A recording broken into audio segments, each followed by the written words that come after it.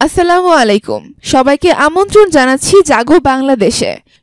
দাজ্জালের সঙ্গে আমার সাক্ষাৎ হয়েছে, শীঘ্রই আত্মপ্রকাশ করছে, বললেন ইসরায়েলের শীর্ষ ধর্মযাজক। ইসরায়েলের শীর্ষ পর্যায়ের রাবি বা ধর্মযাজকরা এই মুহূর্তে দেশ ছেড়ে অন্য কোথাও যেতে চাচ্ছেন না, কারণ তাতে তারা তাদের প্রতিশ্রুত মসিহে দাজ্জালের আগমনকে স্বাগত জানাতে পারবেন না। ইসরায়েলি রেডিওতে দেওয়া এক সাক্ষাৎকারে এমনটি জানিয়েছেন দেশটির একজন রাবি। তিনি জানান, মসিহ দাজ্জাল খুব শীঘ্রই আত্মপ্রকাশ করতে যাচ্ছেন। রাবি ইয়াকব জিসাস ধর্মভিত্তিক রেডিও 2000-কে দেওয়া 3 ঘন্টার এক সাক্ষাৎকারে বলেছেন, আমাদের শীর্ষ রাবি চেম ক্যানভসকি আমাকে বলেছেন ইতিমধ্যে মাসিহের সঙ্গে তার সরাসরি সাক্ষাৎ হয়েছে। এরপরই আমরা বিষয়টিকে অত্যন্ত গুরুত্বের সঙ্গে নিয়েছি। ইসরায়েলের আলট্রা অর্থোডক্স ইহুদি কমিউনিটিতে রাবি চেম ক্যানভসকিকে শীর্ষ 2-3 জনের একজন মনে করা হয়। ইয়াকুব জিসাস বলেছেন, রাবি চেম ক্যানভসকি সহ আধ্যাত্মিক কারণে গোপনে থাকা রাবিরা এখন আমাকে দায়িত্ব দিয়েছেন মাসিহের আসন্ন আগমনের বিষয়টি জনগণের কাছে প্রচার করার। একটি সতর্ক বার্তা উচ্চারণ করে ইয়াকুব জিসাস বলেছেন, শীঘ্রই পরিত্রাণ প্রক্রিয়া শুরু হচ্ছে এবং সেটি খুব দ্রুত গতিতে চলবে। এই মুহূর্তে সবচেয়ে গুরুত্বপূর্ণ হচ্ছে জনগণকে শান্ত এবং দৃঢ় থাকতে হবে, যাতে সঠিক সময়ে সঠিক কাজটি করা যায়। প্রত্যেক প্রজন্মেই একজন সম্ভাব্য মসিহ থাকেন, ওই প্রজন্মের সঠিক জ্ঞানসম্পন্ন লোকেরাই তাকে সঠিকভাবে চিনতে পারে। আমাদের প্রজন্মের সেই মসিহ আসছেন, এটিই সত্য। তিনি বলেছেন, প্রতি মুহূর্তে আমাদের জন্ম মৃত্যু যেভাবে হচ্ছে, মসিহ এখন তার চেয়েও বেশি কাছে।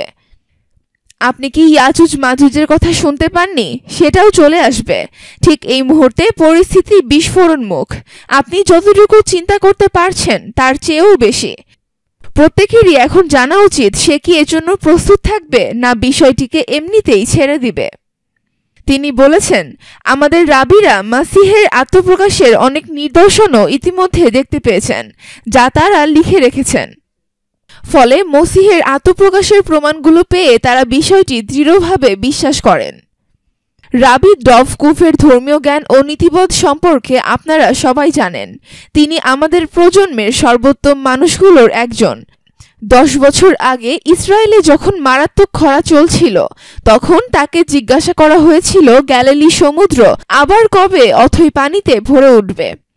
রাবি কুক বলেছিলেন, যখন মসিহ আসবেন তখন এই সমুদ্র কানায় কানায় পূর্ণ হয়ে যাবে। সেই গ্যালিলি সমুদ্র কয়েক সপ্তাহ আগে কানায় কানায় পূর্ণ হয়েছে।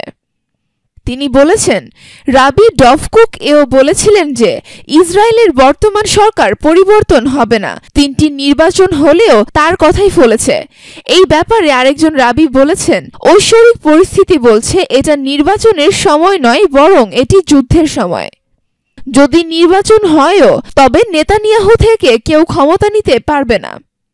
কয়েক দশক আগে আধুনিক ইসরায়েলের সর্বশ্রদ্ধেয় ও মহাপ্রাজ্ঞ রাবি ইয়াজুব কাদুরি এবং রাবি মেশানেম সেনিরসন ভবিষ্যৎবাণী করেছিলেন, বেনিয়ামিন নেতানিয়াহু হবেন মাসিহে আসার পূর্বে ইসরায়েলের সর্বশেষ প্রধানমন্ত্রী। ইসরায়েলের বেশিরভাগ আলট্রা অর্থোডক্স ইহুদি এটিকেই সত্য হিসেবে বিশ্বাস করে। ইহুদি জাতির কাছে এই মাসিহ হচ্ছেন দাজ্জাল। সর্বশেষ নবী মুহাম্মদ সাল্লাল্লাহু আলাইহি ওয়াসাল্লামের হাদিস অনুযায়ী কিয়ামতের আগে পৃথিবীতে 2 জন মাসিহে আসবেন। একজন ঈসা ইবনে মারিয়াম আলাইহি ওয়াসাল্লাম বা ঈসা মাসিহ, যিনি হবেন সত্যের ধারক। তিনি পৃথিবীতে এসেছিলেন এবং কিয়ামতের আগে আবারও আসবেন। আর অন্যজন মাসিহে দাজ্জাল, যে হবে মিথ্যুক এবং সন্ত্রাস সৃষ্টিকারী। অন্যদিকে ইহুদিরা মনে করেন ঈসা আলাইহি ওয়াসাল্লাম আসার কোনো সুযোগ নেই। তাদের হিব্রু বাইবেলে আসা প্রতিশ্রুত মাসিহের আগমন এখনও ঘটেনি। সে আসবে এবং বিশ্বের সব ইহুদিদের এক স্থানে এনে সারা বিশ্বের নেতৃত্ব দেবে। ফলে ইহুদিরা তাদের সেই মাসিহের আগমনের জন্য পৃথিবীকে প্রস্তুত করছে। মুহাম্মদ সাল্লাল্লাহু আলাইহি ওয়াসাল্লাম একইভাবে বলে গেছেন, মিথ্যুক দাজ্জাল হবে ইহুদিদের নেতা এবং তাদের নিয়েই সে সারা বিশ্বে সন্ত্রাস সৃষ্টি করবে, যাকে হত্যা করে বিশ্বে শান্তি প্রতিষ্ঠা করবেন ঈসা আলাইহি ওয়াসাল্লাম। প্রিয় দর্শক, এতক্ষণ আমাদের সঙ্গে থাকার জন্য আপনাদের সবাইকে ধন্যবাদ।